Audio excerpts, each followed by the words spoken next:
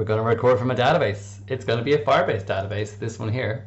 There's my data, and this is my program that I'm going to use to read from it in Python 3. So first thing you need to do is import this package.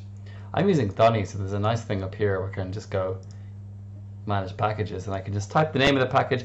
If you were to run that, it would give you an error saying no module called python-firebase found. So you'll go Firebase, and you'll be wrong because it's python-firebase.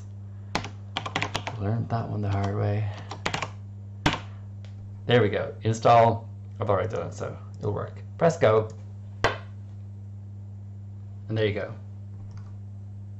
It's read that from the database.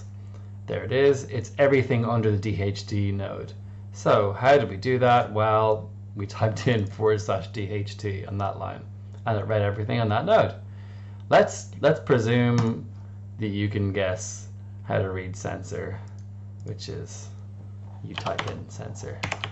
Instead, you type the name of a different node, and you press play, and you see what happens. Press play. It's not really play, it's run, but I'm going to say play. And there we go. It's some other data on a different node. Wow.